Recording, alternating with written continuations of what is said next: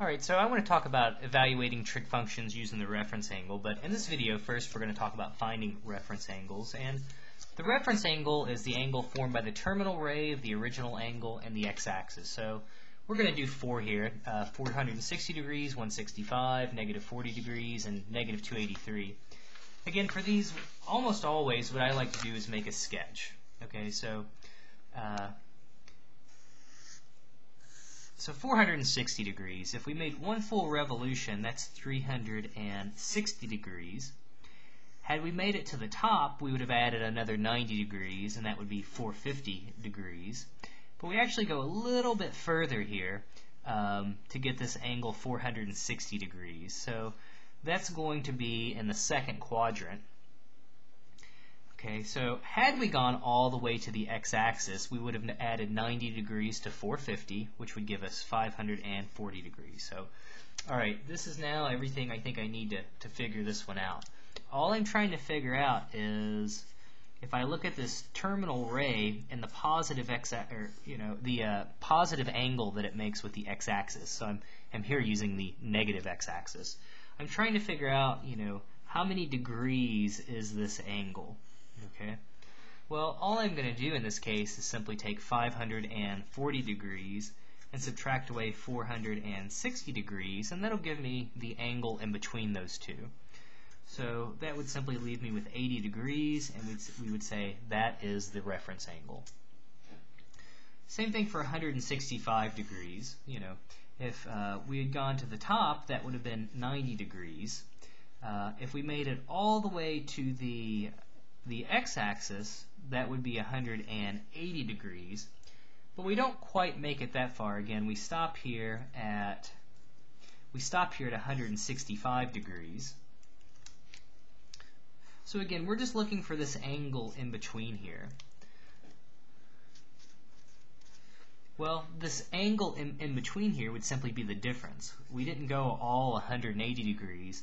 We went 180 degrees less 165 degrees, which would give me a reference angle of 15 degrees.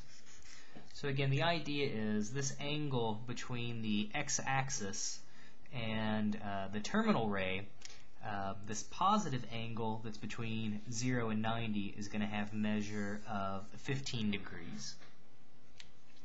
Okay, so let's see, negative 40 degrees.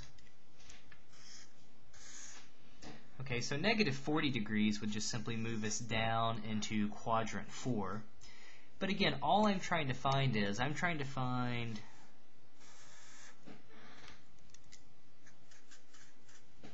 simply trying to find this actual angle between the x-axis and this terminal ray. So I'm thinking, what is this angle? Well, since we went down to this angle of negative 40 degrees, and again, that just tells me all I have to do is move clockwise. Well, how many degrees have you went? Well, to go from 0 degrees to negative 40 degrees, we simply went 40 degrees. So we would say the reference angle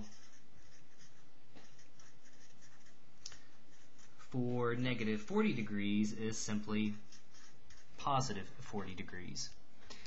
Let's do one more here. I think we had one more. Negative 283.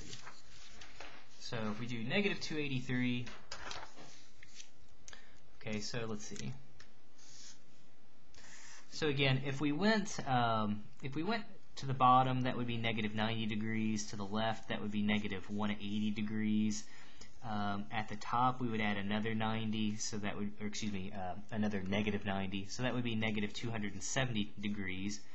If we made it all the way one revolution around, we would say we've traveled negative 360 degrees. So 283 is going to be somewhere in there. So negative 283 degrees. And again, what I'm trying to do is I'm trying to find this little distance in between there, okay, between my terminal side and the x-axis. So what I'm going to do in this case is really I'm just going to take the absolute value of these two numbers. I'm going to make this 360. I'm going to make the other one just positive 283. And if I take 360 minus 283, what does that give us? I believe that's going to give us 77 degrees. So it says this reference angle that we would use would actually be 77 degrees. Okay, so again, all I'm really trying to do is I'm just trying to find the distance in degrees between 360 and 283, except for they're negative because I simply went clockwise in this case. But again, notice if you do take 360 minus 283, that will give you this angle in between. So I find these to be a little confusing sometimes, actually. This is one of those little things. So almost always I do a little sketch, and I kind of, check my numbers and my arithmetic to make sure that this answer does in fact seem reasonable that I get at the end.